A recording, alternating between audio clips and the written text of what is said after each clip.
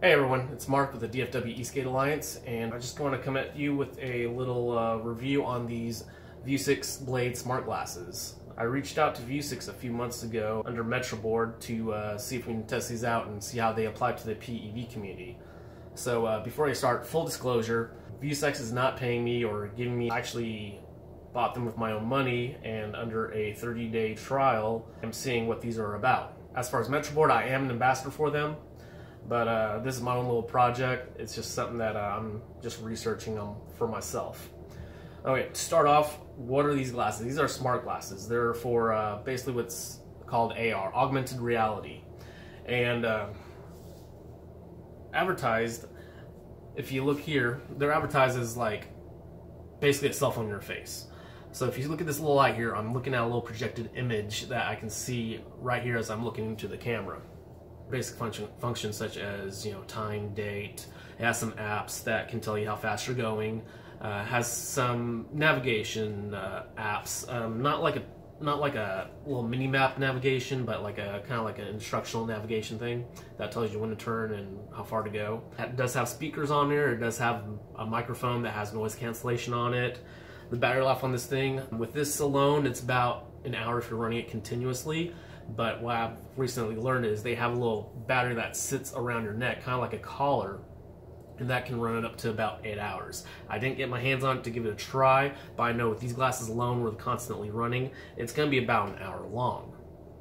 Okay, so that's basically what these glasses are. And also it does take pictures. It can show pictures in the view right here, which if you look in my eye, there's a little square right there. That's what I'm looking at right now. There's a touchscreen right here where I'm moving and picking different options right here.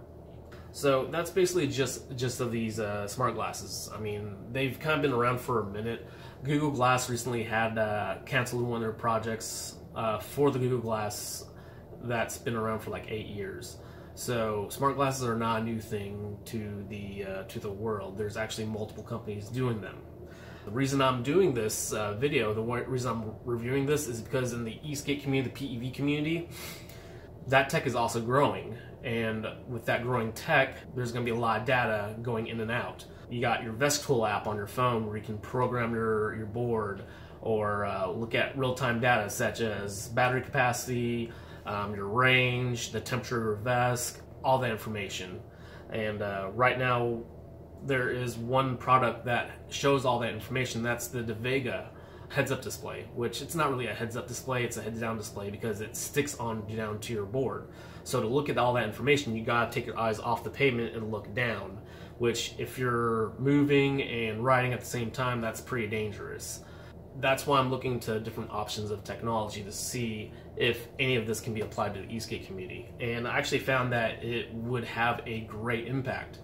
Unfortunately, these glasses aren't made for ESK8. Really, there's no glasses out there right now. I'm really just making this video just to bring awareness to these companies about this growing community. Now, these glasses, they ran about $800, but they come with a lot of features.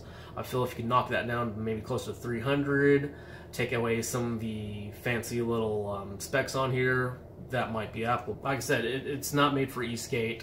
One of the apps I used was just a little speedometer, and I'll show you what it looks like in the glasses here. It just has a little speedometer gauge on there, tells you how fast you're going in miles per hour, and I found that very useful when I was riding with it on. It was transparent enough for me to see through, so it wasn't too distracting. It didn't block my view. When I wanted to look at it, I just focused my eye to the view plane that was on, and I was able to see it and then just keep my heads up and the pavement in my view.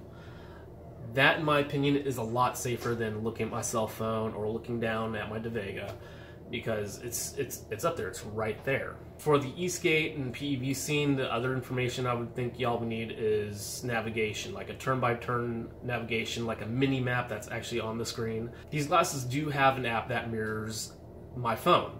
However, to mirror my phone, there would have to be a Wi-Fi connection. And unfortunately, going across town, the Wi-Fi range ain't that far in my apartment. But when it did work, it was actually pretty fascinating to have. It's really nice to have just a little GPS map and the route plotted out that I can follow on there. So I found that very useful.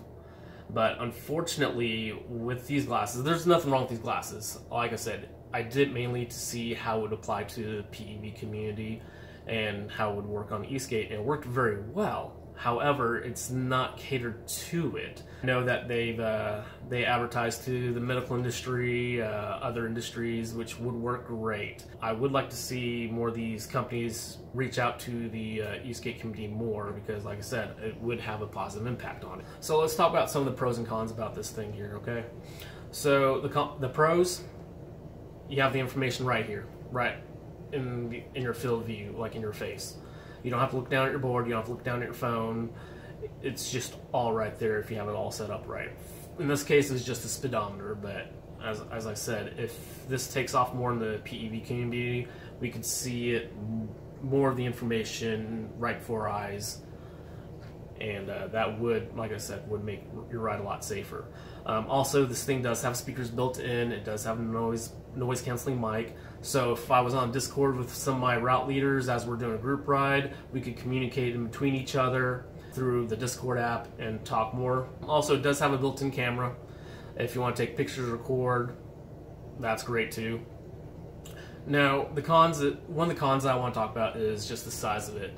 Now, I understand with this technology, it's not going to fit into something small, but I mean, I had a hard time putting this in my helmet. So I have a 888 half shell helmet, and I was able to slide it in pretty simply, but also my other helmet, the TSG Pass, I would not be able to get this on there.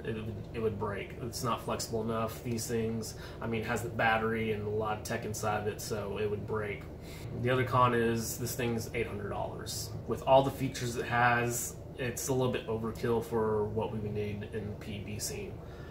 Like I said, all I wanted was a heads-up display of the information, speed, my battery, my range, communication with some of my other people that, you know, when we're doing group rides.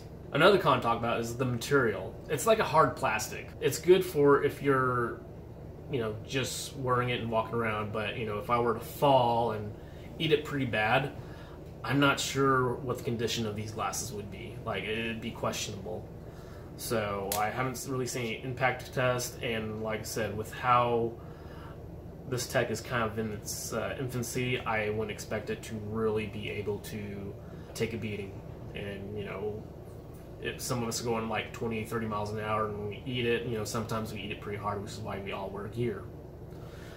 But that is pretty much how I feel about it. But like I said, what I would like to see as far as smart glasses and the ESK8 and PEV community is just being able to have an app developed to where we can see our real-time data from our boards, because these are a lot of technical things that would be appreciated.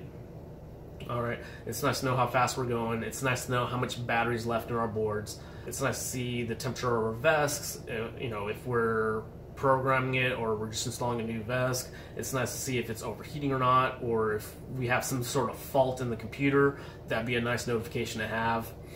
Just all that. Maybe something a little slimmer. Like I said, the battery for these, they do have a collar one, which I think is pretty cool. That'd be great. Anything to slim these down so I can fit it in my helmet. And then there are some that have transition lenses that would be useful for going in and out of the sun, you know, day and night riding. But I mean, aside from that, that is something I hope to see in the future as far as these smart glasses. I'd like to one day see these more common on the streets as we're riding group rides. As far as these glasses, they're really cool. I appreciate Vuzix for letting me try them out. Frank, he did great talking to me and telling me about these things. If y'all want to try these out, they do have a kind of a trial period, like a 30-day return period. As long as you don't beat these up in their returnable, resellable condition, you'll get your money back within 30 days. If you want to try it out, I highly recommend it. If you have any questions, go ahead and you can go out to the Vuzix website, or you could leave a comment and tell us what you think. Thanks.